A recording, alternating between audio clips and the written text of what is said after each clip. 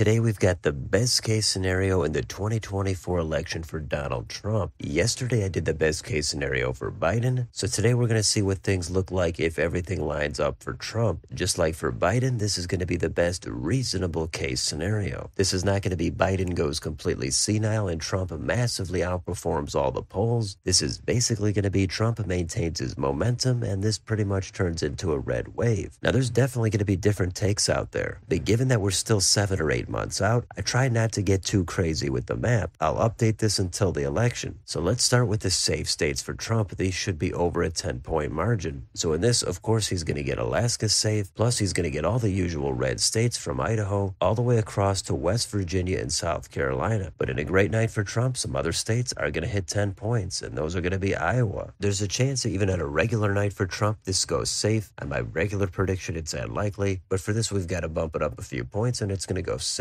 We're also going to give him Ohio by a safe margin. This again could potentially hit 10 at a regular night, but in this, I think a fair call is to put it at safe. And we're also going to go down to Texas and say this just hits about 10 to 10.5 points. The trends have been toward the Democrats, but in this scenario, Trump is going to do well in South Texas. The suburban trends are going to level off or even head back toward Trump by a few points. That is going to put the state into double digits. And the last safe electoral vote for Trump is going to be in Maine's 2nd congressional district. Now, the safe states for Biden, they're going to be all the usual states from Hawaii, the West Coast, Illinois, and much of the Northeast. Now again, we're far out from the election, so maybe in 6 or 7 months things look different. That's always a possibility down the road. A lot of these states went hard for Biden last time, so I still think it's unreasonable to think they would get down under 10. And Biden is also going to get Maine's 1st congressional district safe. Now let's go down to the states that would be just a little bit more competitive. These are going to be the likely states that are between a 5 and a 10-point margin. For Trump, he's got 2 of them. It's going to be North Carolina and his home state of Florida. In this, North Carolina just hits about 5 to 6 points. And in Florida, some people are probably going to say the trends have been so far to the right. Just look at the midterms where DeSantis won by 19 points. Of course, if it was a red wave, Trump would hit 10 points. I can't say there's no chance that happens, but in a presidential year with higher turnout, and because this is a different race, even if Trump got this by 9 points, that would still be a remarkable rightward shift. So safe is just a little bit too unreasonable. He's going to get it likely. Now the likely states for Biden, he also has 2 of them. He's going to get Colorado and New Mexico. These are states that I don't think Trump would really be competitive in, even on a great night. He lost them by double digits last time. In this, he would get Colorado down to at least high single digits, while New Mexico could get down to mid-single digits. And I don't want to forget about Virginia. In this, it's borderline lean likely. Last time Trump lost it by 10. The Northern Virginia trends are not friendly for Trump. In this, it's going to get down probably under 6. That's a solid improvement, but it's still going to stay likely for Biden. Now we go down to the competitive states. These are either going to be lean or tilt margins. Lean are under 5 points, while tilt is 1 point or less. So let's start with Trump. He's going to get a lot of these. He's going to get Nevada and Arizona. He lost both of these in 2020. Arizona, he won in 16, but the state has moved toward the left. The border is a key issue, and in this, he gets it back. I can't quite put them at likely, but they are closer to likely than tilt. He's also going to clean up in the Rust Belt. He's going to get Wisconsin, he's going to get Michigan, and he's going to get Pennsylvania. I don't think it's too much of a stretch to say that on a great night, Trump is at least going to win these states. I have seen the polls that show Trump winning some of these by over 5 points, so I can understand on a great night, you might think these would go to likely. As I've said, we're too far out. I can't quite put these at likely. In this scenario, Trump flips them all back, and he wins them by a 4 to 5 point margin. So that is a clear improvement than 2020 and 2016. And one more state for Trump is going to be Georgia. This is close to likely, probably at about 4.5 to 5 points. It's similar with the other battleground states. Trump is definitely leading in most of the polls right now, and I think on a great night for Trump, those margins hold and he sweeps all the states. So let's go to the lean states for Biden. He's going to get Minnesota and New Hampshire. In Minnesota, Trump got close, down to 1.5 points in 2016. It went hard in the other direction last time, and this I think he would get it down under 5, but it would not quite flip. New Hampshire was also extremely close back in 16. It was not that close in 20. In this, it's it's going to get down under 5 again. And I don't want to forget about Maine at large. Back in 16, Trump won this by under 5. The third-party support could be a factor. I've seen the polls that show Trump in the lead at large. For right now, in this, it's still going to go leans for Biden. There's one electoral vote left, and that's in Nebraska's 2nd congressional district. After redistricting, this did get a little bit redder. But for President Trump is not the right fit for this district. The trends are toward the left. In this scenario, I do think it would be extremely close. It could go either way. I had this going toward Biden, then I changed it to Trump, then I ended up changing it back to Biden. So he's going to get it by a tilt, and that means the final total is 312 for Donald Trump, 226 for Joe Biden. So Trump wins this one pretty comfortably, and a bunch of these margins are borderline. If it was a massive red wave, then I could see maybe another 2 or 3 of these states going likely for Trump. I know some people are going to say this is probably an average night for Trump. I get it. I've seen the polls. If they panned out, this is probably what it would look like. But we haven't really gotten into election season yet. It's possible in 3 or 4 months we're looking back on this and realizing how much it's changed. It could go more toward Trump. That's a possibility. It also could go in the other direction. The closer we get to election day, the easier it's going to be to fill out these maps. And this is also just the head-to-head Biden-Trump matchup. Once third parties and Kennedy get their ballot access straightened out, then we could factor them in future videos. So in this, Trump has a great night. He wins all the key states. He does way better than he did in 2020. He does better than he did in 16. He probably even narrowly wins the popular vote. So this is the map that I settled on. Let me know in the comments, do you agree with this map? Or do you think Trump would do even better and some of these safe blue states get down under 10 points? Maybe you have Virginia at leans. Maybe you have Florida at safe. Let me know down below. On your way out, don't forget to like, share, and subscribe and join if you'd like to support the channel. Thanks for watching, and I'll see you next time.